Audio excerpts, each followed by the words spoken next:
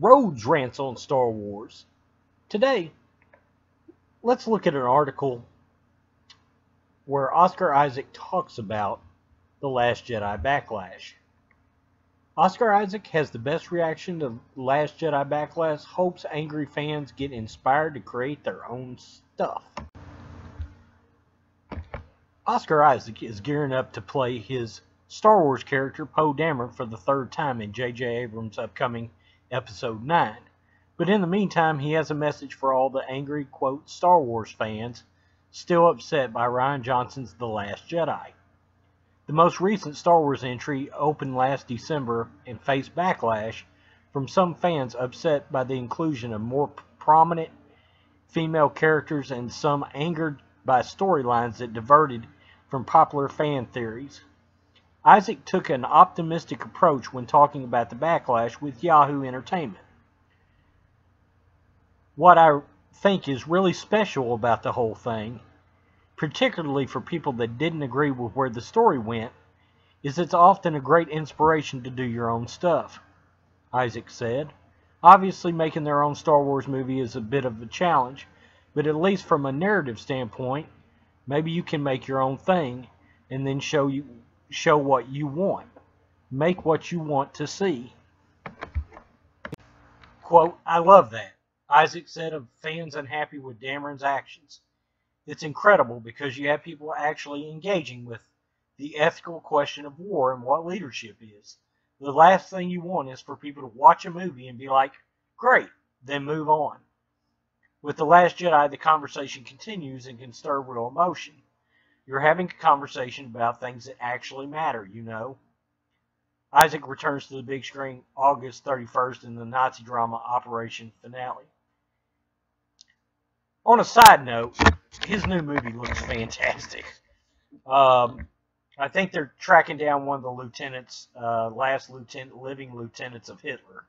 And it looks really good.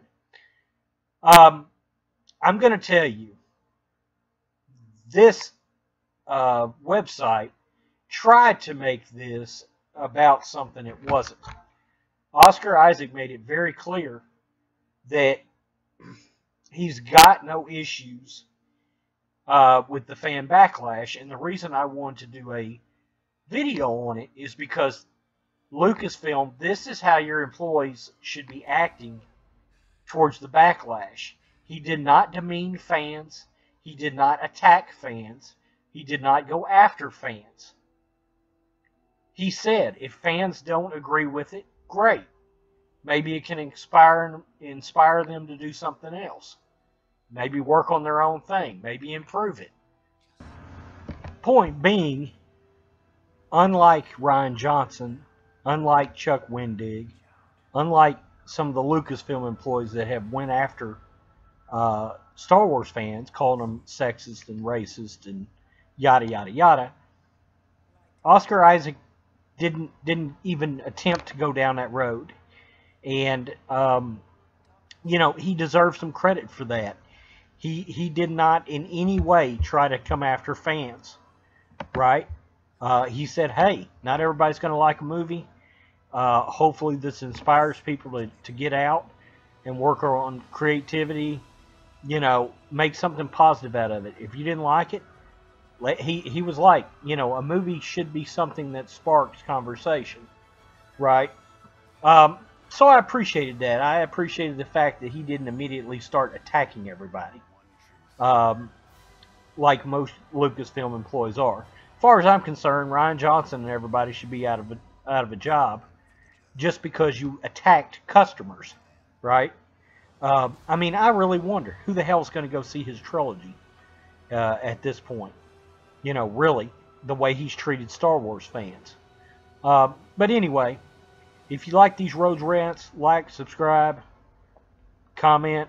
Have a good day. Peace. I'm out. Yo, what up, I be the newbie. You can call me D-Ball, only up a doobie. Northwest King, gentlemen.